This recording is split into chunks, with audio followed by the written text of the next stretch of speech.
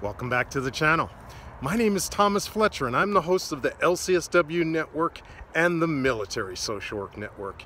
If you are new to both of my channels, please do me a favor by smashing that like button, by subscribing to the channels, and by sharing this video with your social work colleagues and friends. The purpose of both of these channels is to create a community of hope and support, where social workers can come for relevant news, information, and inspiration. Well, welcome back to Ask a Military Social Worker.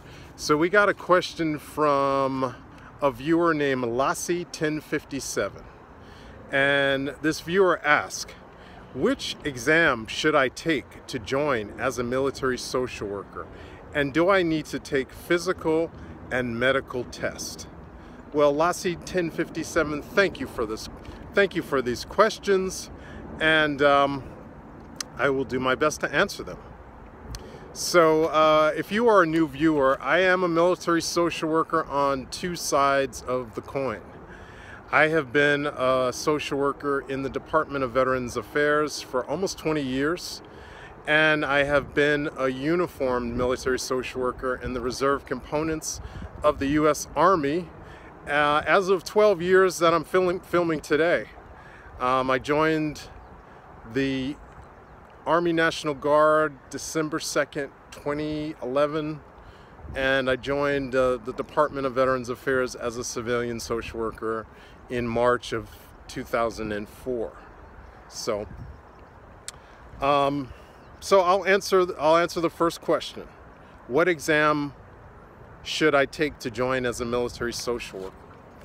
Okay, so if we are talking about civilian military social work, there are several exams that you need to take.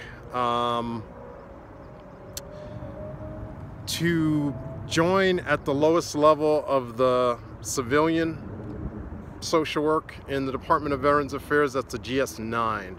So to join as a GS-9, you need to be a graduate of a MSW program, Masters of Social Work, and that's the entry level.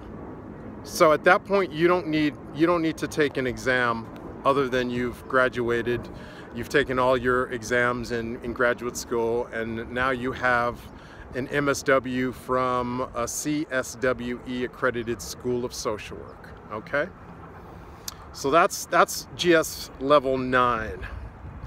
To advance from a GS-9 to GS-11, you will need to take an exam to get your LMSW, right? That's a licensed master's social work, and that's independent level of practice. So if assuming that you're in America, USA, you will have to take the MSW level of the ASWB license exam. Okay, so that's for GS-11. For GS-12, you will need an advanced practice license.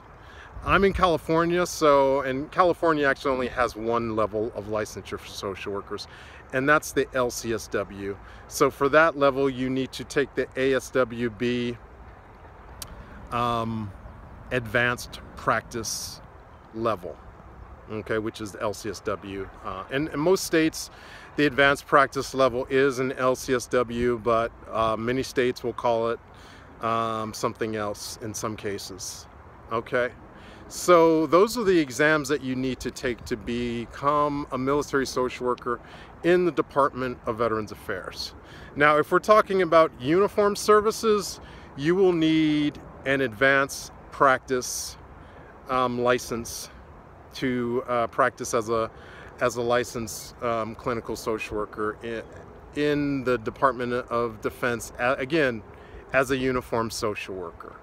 Okay, DoD does have civilian positions that are similar to getting a civilian social work position in the Department of Veterans Affairs, but I believe that well, I know. So let's start with what I know, because again, I am a social worker in both the Department of Veterans Affairs and in the Department of Defense. So to become a social worker in the Department of Defense, you need an advanced practice social work degree as a reserve component. Okay, I'll speak on that because that's what I am.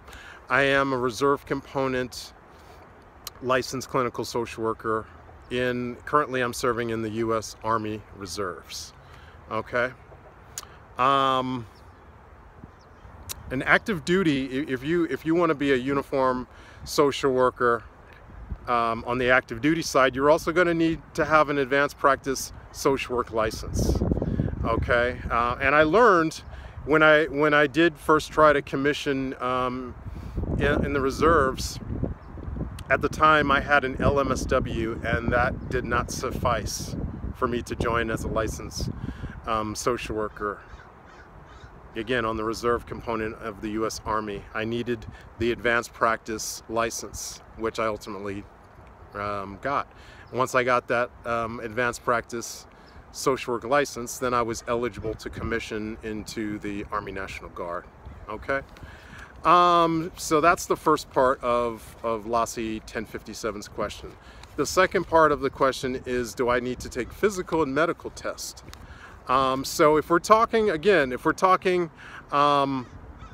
about joining the uniform, to become a uniform military social worker, there's no physical test that you need to take entering.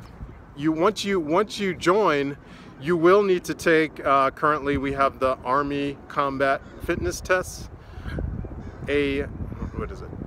Army Combat Fitness Tests. ACFT, right? It used to be APFT. You know, the military loves acronyms, just like the VA.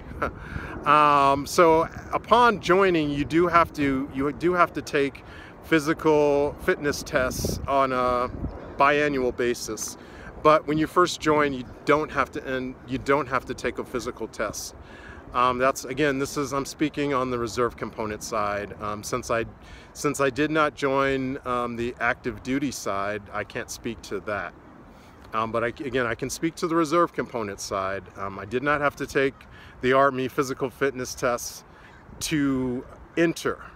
I did have to take it once I was in, and after I had commissioned, I did have to take, APFT at the time. I did have to take a medical test before I was found eligible. So medical tests is one of the requirements on the reserve component side and on the active duty side. You do have to get a medical exam. Okay, so the medical is a requirement for joining the military, whether you're on the reserve component side or the active duty side. Okay, so I hope that clarified things. So again, just to summarize the questions that LACI 1057 asked. What exams do I need to take to join as a military social worker? Again, if we're talking on the civilian side, for the Department of Veterans Affairs, at the very minimum, you need to take the exam for LMSW. That's a GS-11 position. When you first, again, as a new MSW graduate coming into the VA, you don't need to have any exam to join. You're going to come in as a GS-9, but to progress from GS-9 to GS-11, you will need to take the LMSW exam to get that GS-11, and to get the GS-12, you will need to take the advanced practice of the ASWB to get your LCSW. Okay. And again, on the reserve component side, to be eligible to come in as a social worker, you need to have an advanced practice or LCSW as one of the prerequisites to become a uniform military social worker. Okay. And then the second part of the question was, do I need to take physical tests and medical tests to become a military social worker? Again, on the uniform military social work side, you will need to take the medical exam. It's usually through MEPS or contractors that contract with MEPS. MEPS is Medical Entry Physical, I believe that's you know, I should know what the acronym is, but it is MEPS. That is the organization in the military that does all physicals for service members that are in processing into the military. Okay. So again, thank you for your questions, and please keep sending me your questions. I love receiving them. All right, so I'm going to stop right here, but I want to thank you all for watching this video. For all the social workers and other licensed mental health professionals, thank you for the work that you do every day, for your clients, for your agencies, and for the profession. Please continue to support each other and yourselves. Bye for now.